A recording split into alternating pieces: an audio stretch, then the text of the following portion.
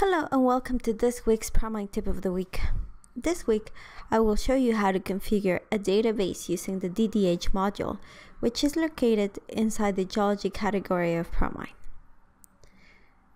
Configuring a database is a very important step to successfully insert diamond drill holes into a drawing. Promine can connect to SQL, Access, and other server database systems to do so. To start off, you have to go to the options of the module and create a new project.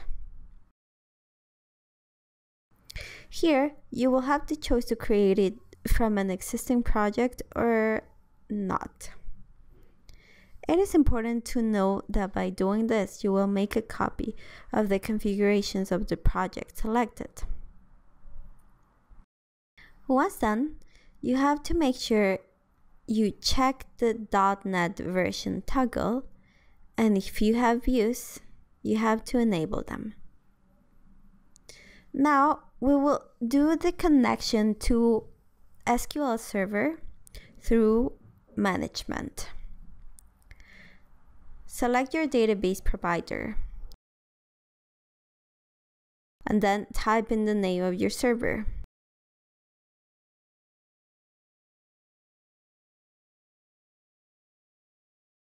The database name, and enter your username and password if necessary. Once connected, you will see either a path or the name of the server displayed. You have to configure your database here on this dialog box and select the columns that are associated to the right field. You have to make sure to double check the fields you are associating to the columns. Once done, you can save your file.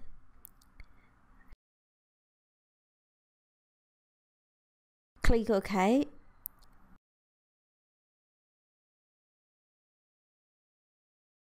And proceed to insert the holes using the Insert the Holes command. You can check the connection to the database by clicking on the Insert Holes command and select Holes option. Here you will have different hole names in your database, and by doing this, you will see that it was successfully connected.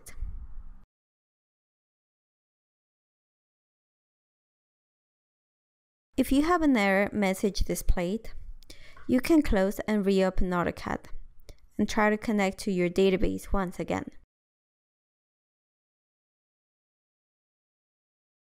That is all for the tip of the week. If you have any questions or comments, please write them in the comment section below. Thanks for watching.